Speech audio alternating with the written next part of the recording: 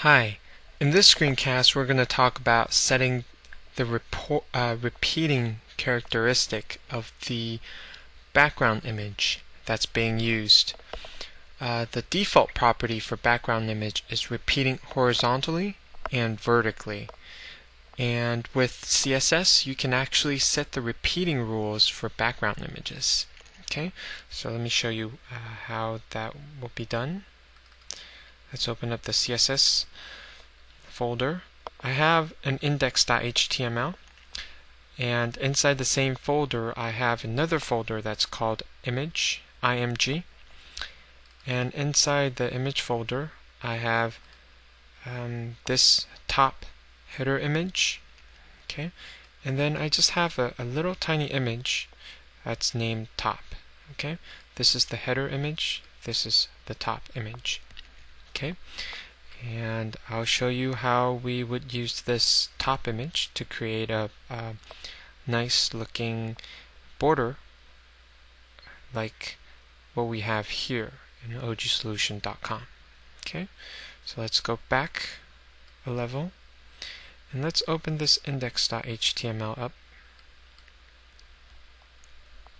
Okay, so you see that it's a HTML file with empty style sheet.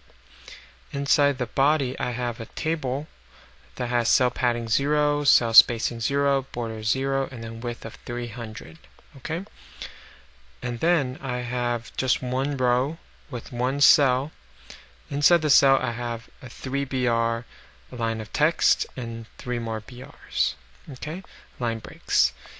And so let's see what it looks like in the browser right now.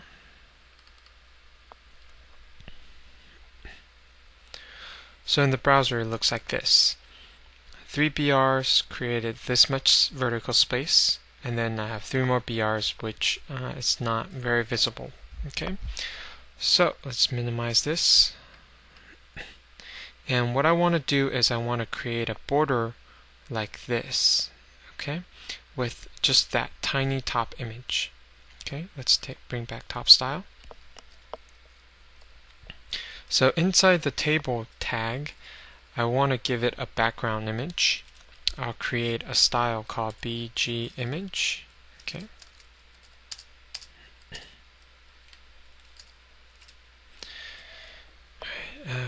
If you don't want to use this drop-down box, you can press escape key, but I like using it. We have, of course, the prerequisites to have setting the repeat rule is to have a background image. Okay, so let's first set up the background image. Let's use top style to choose image, and I'm looking into the image folder and I'm looking at the top image, so it'll be image/top, right? And then let's create another rule. Let's create the background repeat. So it's background dash repeat colon, and let's see our choices. We have repeat X, repeat Y, no repeat, or repeat. Repeat is the default property. So if you want it to repeat, you don't even have to set it.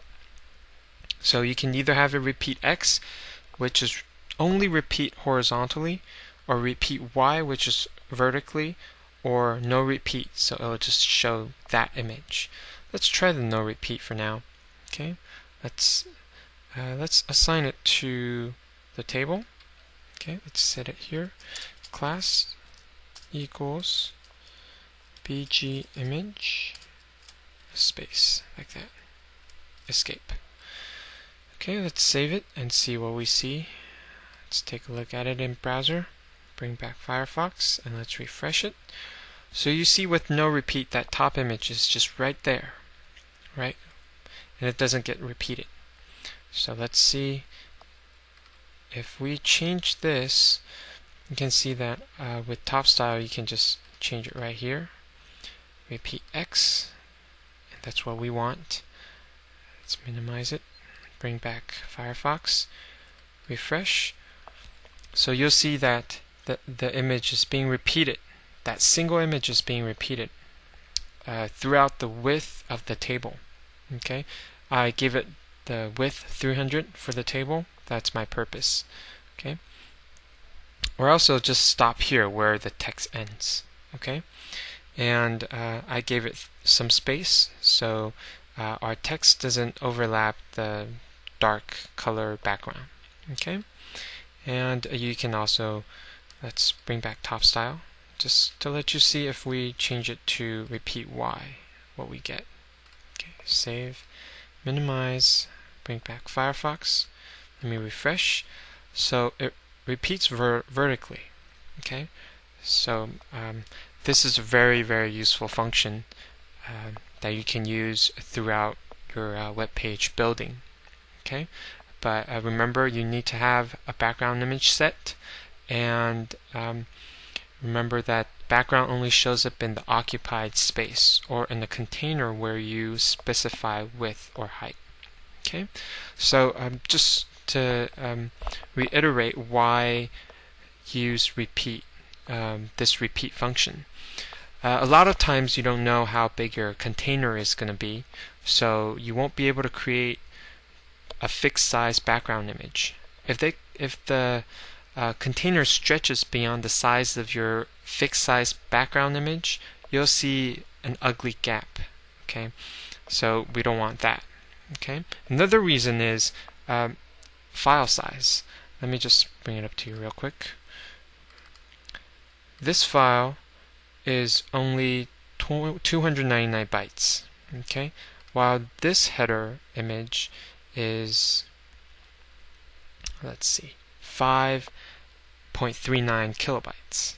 Okay, which is a lot bigger, and which is unnecessary. Okay, so that's the reason. Okay, thank you.